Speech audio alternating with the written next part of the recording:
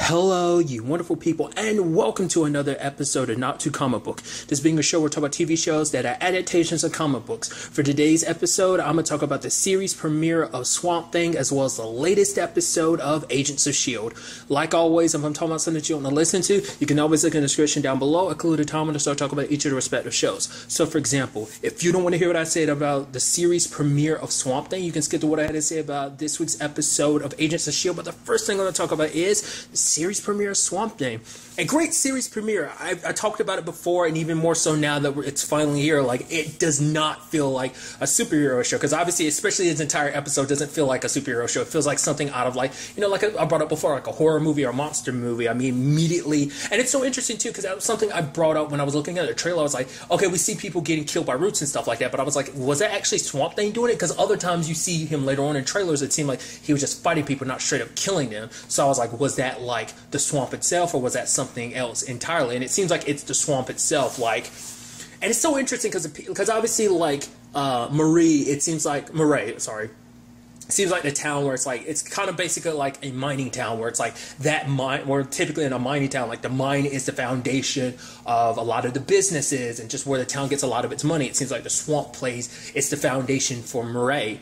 And so it's interesting because I saw it even went as far as being like, oh, it's the swamp getting payback. So, and I think that's such an interesting thing. It seems like the swamp itself is a sentient thing, which I would have never guessed that, because I would have figured like the sentient thing within all of this would have just been Swamp Thing. But it seems like, no, like the roots are growing, and not just growing, they are like almost, they are turning into hunters. I think like the swamp has kind of gained consciousness to a certain extent. I mean, to be fair, it's not that crazy of an idea, considering the fact is, like, plants are living, breathing things, so it's like this mutagen might be accelerating them to the point that they gain some form of intelligence. That, I mean, I think you can already say they have intelligence, but the fact is that they operate the way they do, you know, because everything, even if it's just existing on instinct, you know, plants and everything kind of operate on some path that's kind of in their genetic code. So I'm thinking we're seeing that with the plants in this one, straight up murdering everyone at the beginning. That was crazy. I actually felt bad for the dude that got stabbed through.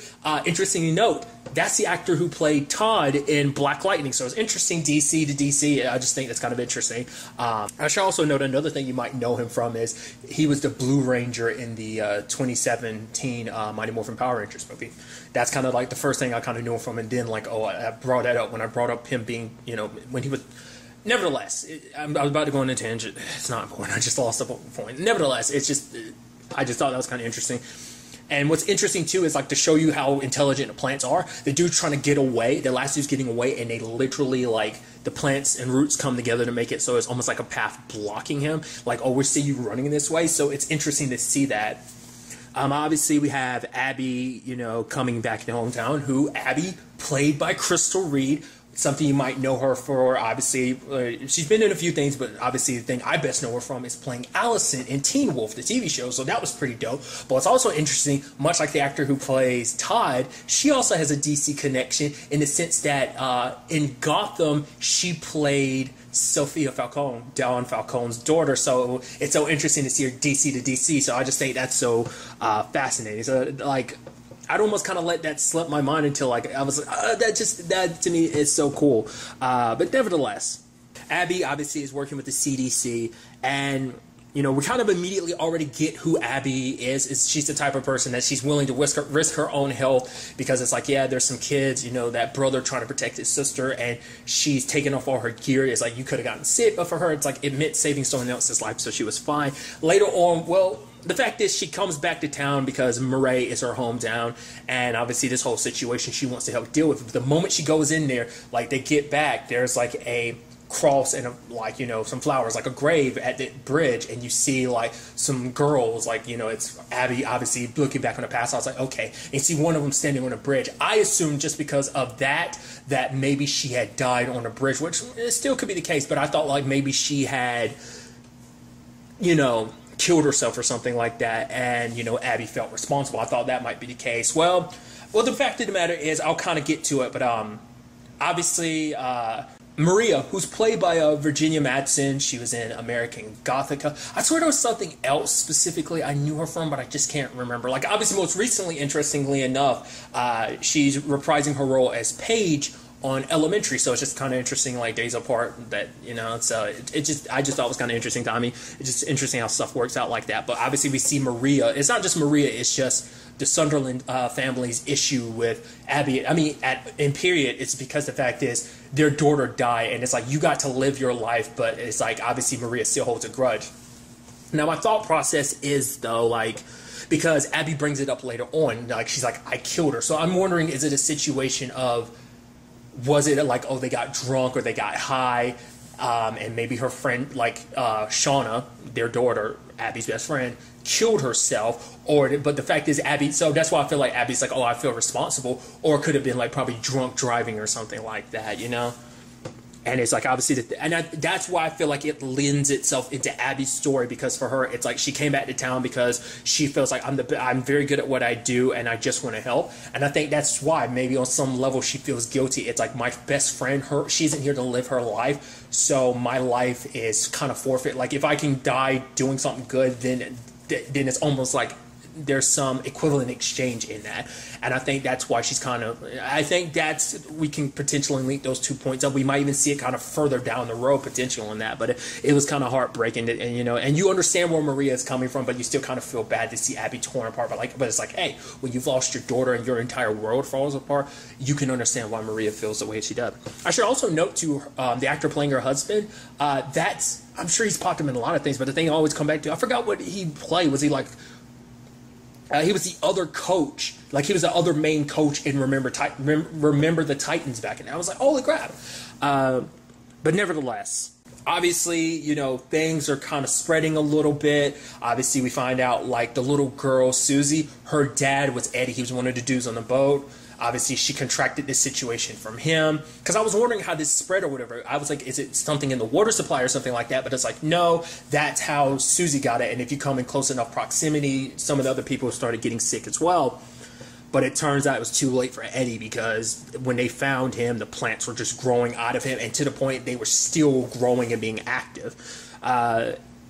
Abby and her friend Matt, who's now a cop apparently, ended up finding him along with Alec, who was gathering samples. So showing you just how deadly this situation is. Because it turns out Alec is obviously studying this whole situation, because it turns out, like, we learned, because the thing is, both Abby and Alec both have a past they kind of rather forget. Alec's case is that he kind of forged a lot of studies, because he found like this whole thing before, like into mutagens, but it didn't pan out, and so he wanted, just to prove he could never recreate it, so he forced the situation. Because there's that situation of like, he's a scientist. It's like any scientist, and it doesn't just stop with scientists. Anyone wants to just be remembered. He wants to be remembered for his work. But now after that situation, he realizes it's this discovery, like being talked about in the school and stuff like that, in class, like your name being brought up like that. Yeah, that'd be pretty cool. But, at the end of the day, the science is what's mattering. He kind of feels like he lost sight of that. Because we had heard from Avery was like, oh, I gave you a second chance. So I was like, okay, so what did Alec do to kind of make it so he needed a second chance? Now we kind of understand that. But also, like, I like, because what I like about this episode too, because obviously it's the beginning. It's a lot of setup, and it's not like, because I think it's interesting too. He's not even Swamp Thing yet, and I think that's such an interesting aspect to that, because it's not like, oh, like Swamp Thing's already an established thing. It's like, no, this is like a true full-blown origin story in a certain regard. So it's interesting, because obviously, like, by the time the Teen Titans or the Teen Titans, they kind of already who they were, obviously, respectively, but they weren't, in the case of Titans. Doom Patrol, it was kind of a full-blown origin story, but it was kind of like they had already kind of been who they were for a while. They just, so it's just kind of interesting. Like, obviously, this is taking, like, even the full-blown origin route. But even though it was like a very character and story-driven aspect to the episode, it still had its moments of being like, holy crap, that scene with Eddie's body, that was disgusting, dude. Holy crap, like the roots and plants like ripping out of his body to the point like ripping the top torso of his body. That's some like Evil Within Resident Evil shit. Holy crap, like, especially when they were like Matt and Abby were walking into Eddie's house and seeing all the stuff on the wall and stuff like that. It heavily, like, but definitely the body ripping apart thing kind of reminded me, specifically, I guess also because it takes place in Louisiana, you can't help but kind of think a little bit of the Resident Evil 7 type of situation. But now I'm sitting here thinking about it, it's like, the way that body ripped apart like that, kind of like, I go with some Probably more so Evil Within, but then also Resident Evil. I mean, there's connections there, obviously, but still, it's just kind of interesting. That scene was crazy, dude. Just like, and like this, like top part of his body, like limping and falling on the ground, but it also getting propped back up like that.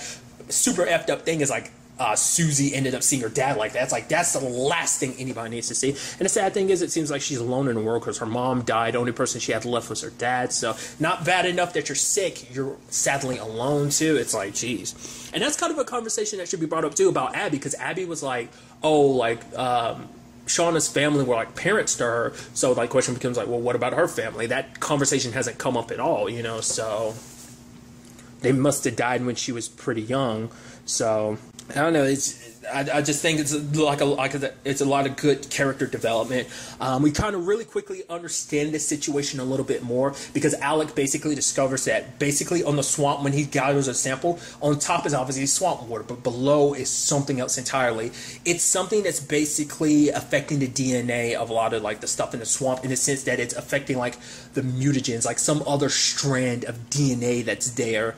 And it's basically acting almost like fertilizer. It's an accelerator, and it's making plants go crazy. But it's not affecting the plants themselves. It's specifically targeting and affecting the mutagen DNA aspect of it. So there's that whole aspect to it too. So, and then it turns out, obviously, there's a thing of like, okay, so I thought it was a simple situation of like, okay, so someone's dumping some chemicals in the swamp and kind of leading to the situation. Not necessarily. It's not like, oh, this is excess chemicals like some company is pouring. It's like, no, this is someone's experiment because someone's specifically taking that accelerant or whatever and they're putting it in specific spots and they're using mechanisms to kind of release it at certain points, like timed intervals or whatever, because this is some giant experiment or whatever.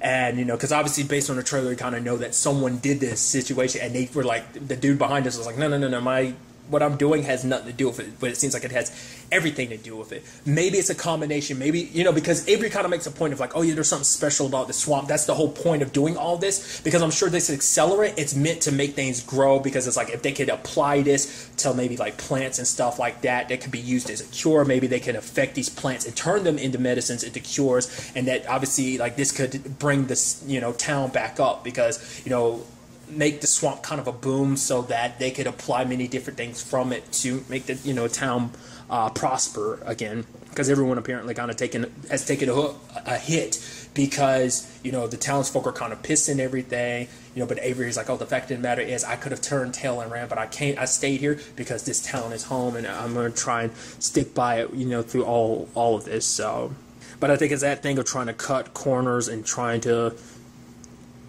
because obviously, like, it seems like there's been people that have gone out multiple times before, like, people getting sent out to kind of deal with stuff in the swamp, obviously connected to this and obviously connected to Avery. But the question then becomes, like, were any of them attacked, or was it our trio at the beginning? They might have been the first one. Eddie and his group, they might have been the first ones to be affected by it, so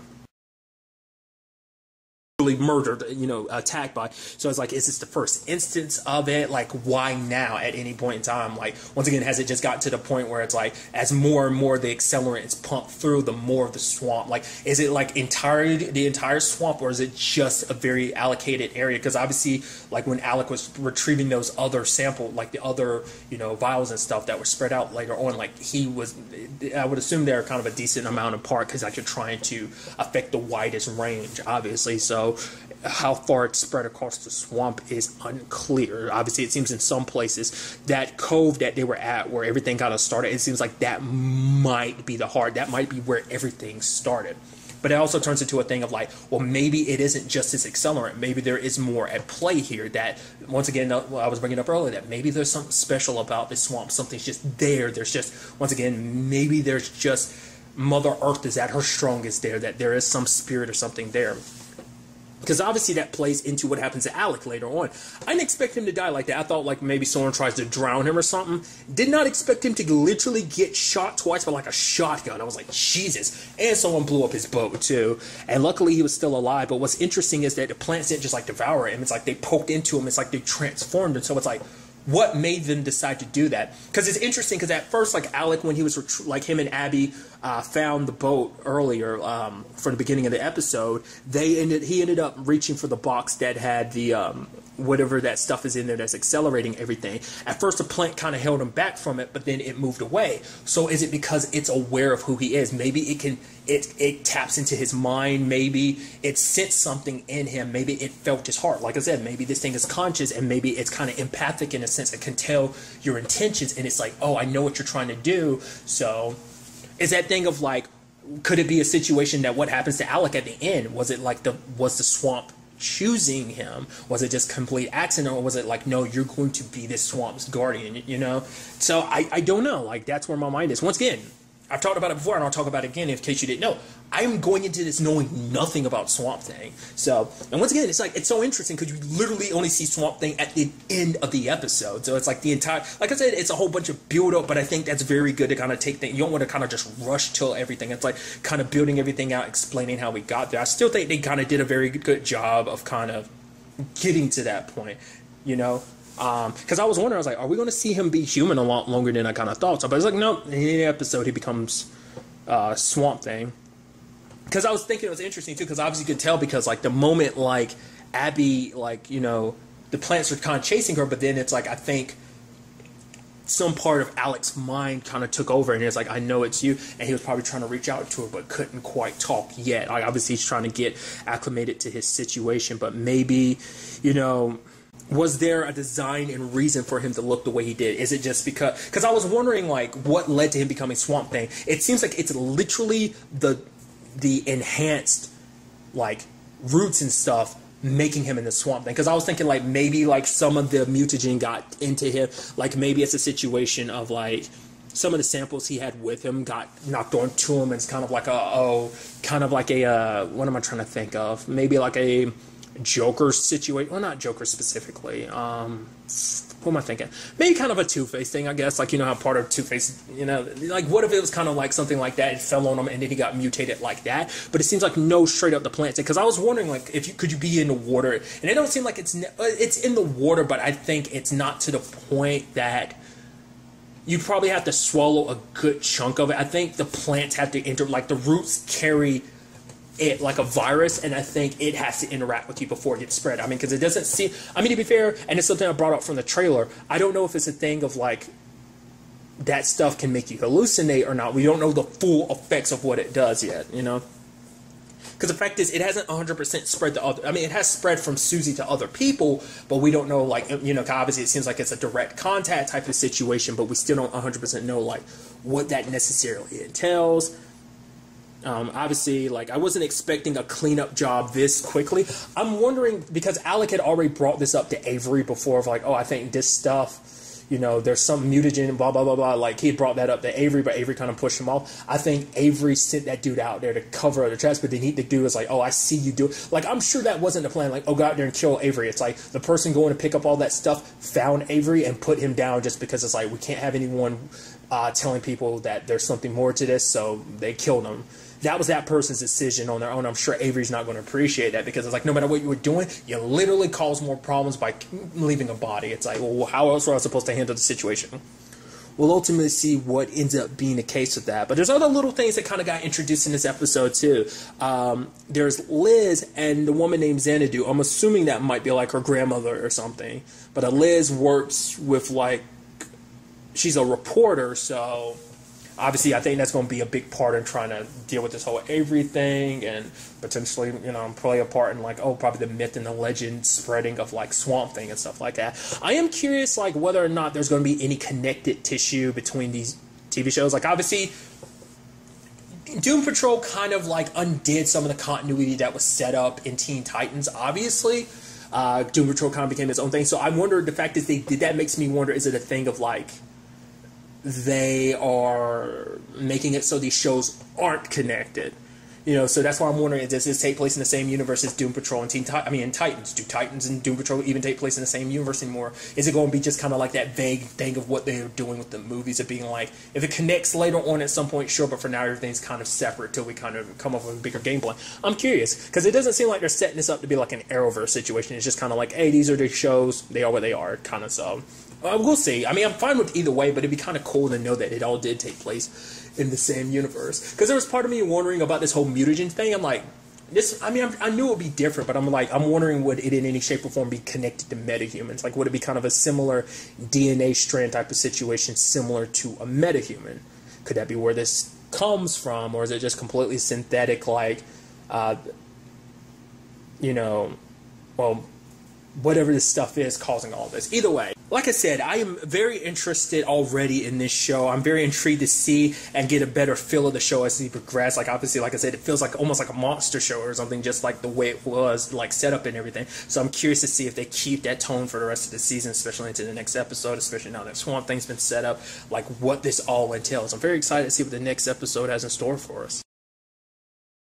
And now moving on to this week's episode of Agents of S.H.I.E.L.D., a great episode. A lot of interesting things went down in this episode, so let's break it down. We finally find out what Deke has been up to. I love that thing in the beginning because I'm like, okay, what's up with this? I'm like, oh, I was thinking like, oh, he went off and became an actor or something, and he's up there like, filming a movie or something, but then the Kree shows up, and I'm like, wait, what? What's up with this? And then like, it's Daisy. I'm like, wait, what is this? And it's like, it's the framework. I'm like, oh my God. It's, for one, it's the fact that he's going off and started his own company, obviously using proprietary S.H.I.E.L.D. technology as well as stuff he knows about from the future. Obviously the framework was never like a mainstream thing. It was supposed to, but it obviously stayed a very local thing because obviously it had issues, the whole Ada situation, that whole thing, so it never really went anywhere. But to be fair, it's like, that's untapped potential, and obviously like he dealt with the framework in the future, so he was familiar with it enough to bring it present day. Obviously, hopefully it doesn't end up becoming the whole issue that it became before. I don't think it will, but there's still the possibility.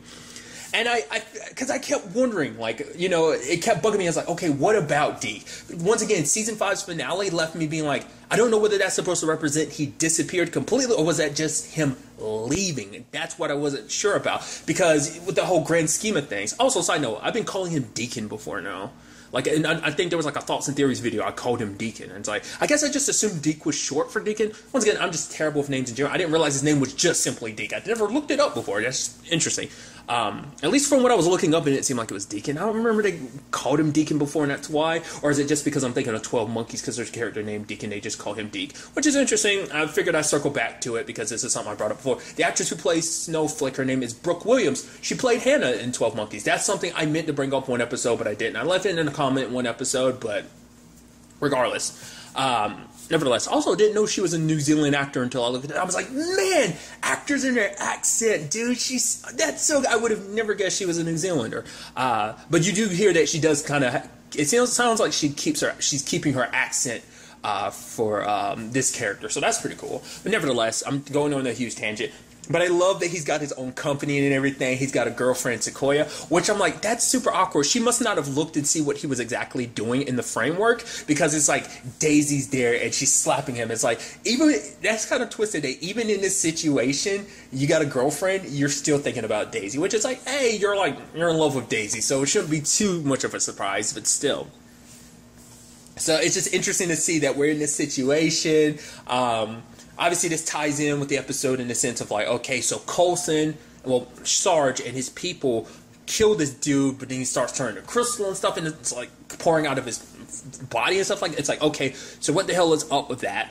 Well, it seems like that's the exact reason why they're coming after Deacon. And like the moment it's like, oh, like you don't belong here or whatever, and it's like, oh, you're after anomalies. Like, granted, even Jocko was like, yeah, he reads a little bit different. Even saying that, like maybe strange is kind of the norm around here, and which to a certain extent it is. I guess because of their readings, they pick up like some sort of anomalies. It's like that's how they're tracking whatever those things are inside of people. Like we end up finding out it's like some like alien parasitic kind of, it looks more like a bat to me, but they kept referring to, well, Keller kept referring to it as a bird, but I guess it creates an anomaly from a human becomes an anomaly because of that, and they look at Deacon as one as well, which is interesting because that's technically what's going on in space too, because that's why Fitz is being targeted, because technically he's an anomaly throwing the universe off. So it's like, is Sarge and his people bad people? I mean, granted, they kill indiscriminately, but maybe there's a reason why they're tracking down these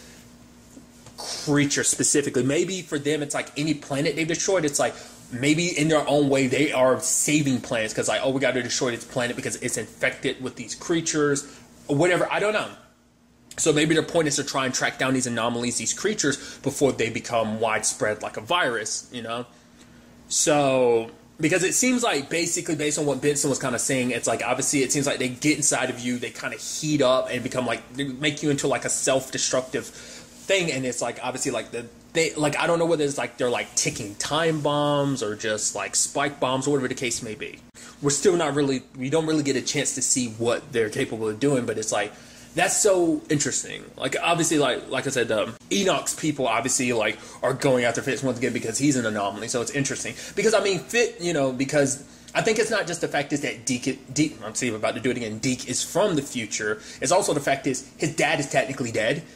His dad is technically alive, so it kind of puts him in that weird spot where he's technically a paradox. So it's probably not just Fitz throwing things off balance, it's probably Deke too, because he's also most likely from a future that doesn't exist anymore. But then again, maybe it does if he's still here, depending on how time travel works and stuff like that. We don't know if time travel in Agents of S.H.I.E.L.D. works the same way. It doesn't seem like it does. It doesn't seem like Agents of S.H.I.E.L.D., that's also something to be considered, doesn't have the same time travel logic as Endgame. Now, when you look back on Season 5, you're like, yeah, you don't check by... Well, to be fair, in their case, we don't know because they haven't traveled to the past. I got to correct that. They've only traveled to the future. They've never traveled. They traveled back to the original time. Sure, but they've never traveled to the past. So we don't know technically if this had the same time travel rules as Endgame or not. But because it's time travel in a different means, not using the quantum realm, so maybe the rules you could potentially look at as like it's different. I don't know.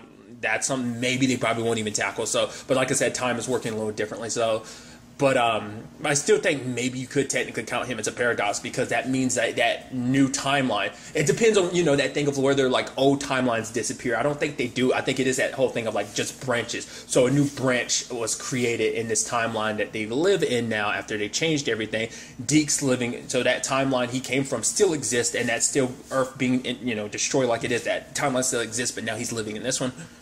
Once again, that time travel is always it's always kind of hard thing to kind of comprehend because of all this different time travel stuff. Your brain goes in different ways, or just like depending on how the continuity of time travel works in each respective thing, they all do it kind of a little bit differently while doing it the same. It's a whole thing. I'm going into a tangent, so I do apologize, but I do love obviously it turns out like Trevor is actually, it's like, oh, you're my best friend and everything. Oh, it turns out actually you were an agent of S.H.I.E.L.D. You were here to keep an eye on me. The way May puts it, his babysitting job. And it's like, oh, here's Deke. He's code yellow and everything. He's like, I feel like I should be in the middle of the He's like, oh, is Daisy coming? Is, you know, Fitz and Simmons? I do love the fact is that, you know, Daisy was the first one he brought up, of course. I do love it, though. Like, obviously, everyone respectively, like, fight. I love Mac fighting Pax and kind of kicking his ass. And you have Deke come over and shoots him with the icer multiple times. Bam, bam, bam, bam. And you have Mac kind of lowering and be like, calm down, dude. I love him rescuing his girlfriend Sequoia, and he's like, wait, are you posting this right now? She's like, no. And then she was even trying to bring the boba with him. He's like, no. Like, the fact is, I'm very good at running away and surviving, so come with me. And it's like, oh yeah, it's like awesome. She's like, oh, he's so visionary and stuff like that. It's so cool. Because I love it. He was like, S.H.I.E.L.D. is coming to get you. She's like, Dick, and he's like, okay, I'm coming to get you. And she slapped him because she was like, what took you so long? I love that. But I love that they ended up knocking Chaco out by putting him in the framework. And I love that Mac is looking at it and he sees the Daisy, like, in, like, the fake Daisy. And he looks at Deke and Deke's like, I will give you 2% of this entire company if you do not say a word to anyone about this. It's like, because the last thing he wants is even Daisy to find about that. The sad thing is, it's kind of interesting because, like, Maid's like, did no one tell him about Fitz? It's like, Mac was like, I felt like it wasn't really my place to say anything. I guess it's like, that was kind of more on Simmons, but Simmons probably didn't. It's like, no, we're going to find Fitz, so it's going to be okay. It's still going to be weird and awkward because it's going to be a Fitz that doesn't know him, hasn't spent time with him, knows that, oh, you're my grandfather, and that you're his grandson, you know? So that's kind of that weird situation too. Just like Simmons has to go through that weird situation of, you're my husband. She brought it up last episode. It was like, you're my husband, but technically you're not, because we're this version of you and I didn't get married. It's a whole thing, you know? So It's really interesting. But other things, obviously, like there's the whole Keller thing. Obviously, he wanted to talk to Mac about, you know, obviously him and Yo-Yo, but then it's that awkward thing of like, you know, Mac is like, basically, if you bring up what you're about to bring up, hypothetically speaking, I'd have to split you up, you know, because obviously, you know, when it comes to working with someone in the field, even if it's someone you care about, it can have a tendency to cloud your judgment. Hypothetically speaking, is your judgment clouded? He's like, no, good, and just kind of leaves it at that. Yo-Yo walks in, a little bit awkward, but it's like, oh, you talked to him about it? And it's like, well, yeah, because like the fact is, he's like, it's not just about him potentially separating us. I think Mac actually still potentially has feelings for you. And she's like, why would you tell me that? It's like, because like if before anything happens between us, I want you to know that, you know, because I think for him, it's like, before you go making this decision, yeah, you should know how Mac feels, that he isn't over you, that he still has feelings for you. But I love it being like, but I want you to know I'm all in. I'm ready to fight for this. I mean, not fight, because, you know, Mac terrifies me, but emotionally. And I'm like, you're a good guy, Keller. And it's like, I didn't expect his story to play out the way it did. I was like, dude, like that alien thing get inside of him. Once again, it almost seems like it might be ticking people into bombs because it's turning them into self-destruct. And it looked terrible. Like the sense of like when he was, the thing was inside of him, his arm gets stretched out, you hear bones cracking. It's just... it was terrible, and Yo-Yo ended up stabbing him to kill the thing. Because they're under the impression, like, Sarge put that there, but it's like, no, that thing was already there inside of the dude he ended up killing. The knife kills... it seems, at the very least, maybe it didn't kill the thing. At the very least, it shuts it down temporarily, because the moment they pulled out the knife, it went back to being alive. So either it wasn't completely dead, or given enough time, like... the knife only slows it down, not a permanent means of killing it. I'd assume it was a permanent means, considering the fact is they left it there, but maybe, I don't know. Either way, it's just kind of sad that Keller's story ends like that, you know, especially because like things were, you know, getting in a good place between him and Yo-Yo and everything, and it's just sad. It's also interesting, too, that Bitson seems like he doesn't know everything, because he saw, like, Yo-Yo does her thing and, like, straps him down. He's like, how did you do that? It's like, you don't know about it? I assume he must know about Inhumans, but I guess maybe Yo-Yo's the first Inhuman he's ever directly interacted with, because I just thought that was kind of interesting. It's just interesting to me that he didn't know that, either he didn't know Yo-Yo was an Inhumans, because I feel like Inhumans are a big enough plot point, yeah, especially because in season 4 that was a big enough thing, so I guess he just didn't realize Yo-Yo was one, at least not knowing what she was capable of doing, so... it's sad to see that story kind of play out the way it did, and obviously there's a whole situation with May getting taken by Sarge, because I think he knows that she's May, and the fact is she knows him as Coulson and everything, so he's trying to get answers about like what they know, because they're trying to get intel. They wanted Deacon at first because obviously he's an anomaly, but he's also a talker. I love like he's talking to Coulson and everything. It's like, oh yeah, what's up? Like obviously there's no telling how much he told him. Obviously he brought up May, he brought up Fitz, probably a lot of S.H.I.E.L.D. stuff, because he's thinking like, oh, Coulson's memory got wiped. It's like, what you should be thinking and considering, like if Coulson's memory got wiped, then why would he know and remember you? That should have been a key sign for Deacon, but Deke, see what I keep doing that, but he didn't realize. I also love too the fact is that like, oh, this fake Coulson, if he wants to kill Deke, he's gonna get in line, because Mac was so pissed because he's realizing that there's so much tech from S.H.I.E.L.D. Once again, that proprietary S.H.I.E.L.D. tech that he's profiting off of and stuff like that. It's like, because they weren't keeping an eye on him. It's like, let Deke do whatever he wants to do. I don't care. But it's like, maybe we should have been keeping a closer eye on him considering what he's doing and stuff like that. I love that. He even makes a reference to like, it's like, oh, like you're working on this prosthetic arm with a shield that's in it. It's like, come on, Deke. Literally every idea is stuff you're stealing from S.H.I.E.L.D. or just because you're from the future. I mean, you do see that he is trying to do good with it, though. He's trying to make it so that no one has to worry about food, because obviously he knows that's kind of like obviously an issue in the time he's from, just in case the world ever did get to a point like that potentially, or you know, even the current situation with just food. I think he wants to help out. So it's not like, I mean, obviously he's making a big profit off of this. He's taking advantage of the situation. He's from the future and his connections to S.H.I.E.L.D. But the fact of the matter is, you gotta admit, at least he's still trying to do good with everything. So that's pretty dope. So I think it's just so interesting, all that. And then finally, the freaking ending. I love the end credit scene is just Sequoia's recordings and just like her kind of basically in her, I don't know if she's necessary. I'd assume she's an influencer and everything. I think she even references that. But like that ending and everything, it's like, oh, like posting everything. I love it. And then like her and Trevor, and it's like, oh, is that going to be a thing? It's like her and Deke done, which is like, hey, Deke obviously has feelings for Daisy and stuff like that. But obviously it's going to be interesting because he's going to have to be filled in about everything. Obviously they've got Jocko and they've got Pax, so they're a little closer to figuring out what the hell this whole situation is, like what Sarge and his people are doing here. Obviously, you know, Deke being filled in about everything too. The whole conversation of like, should I even really be here right now? That's probably going to come up next time too.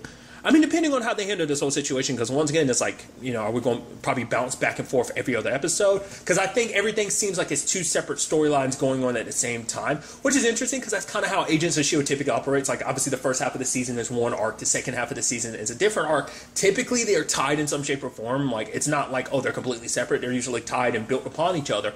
But I think this time, it's because obviously because it's a shorter season, I think they're basically taking two things and putting them all into one. So that's going to be definitely an interesting mix, I think. It almost feels like they're doing two arcs at the same time rather than kind of splitting it up into two arcs separately in the season. That's how I kind of feel about it. So it's definitely going to be interesting to see where the next episode takes us with all of this. But really, that's all I want to talk about. So the next time we meet, be happy, be safe, live life to the fullest, and enjoy it. Good day and goodbye.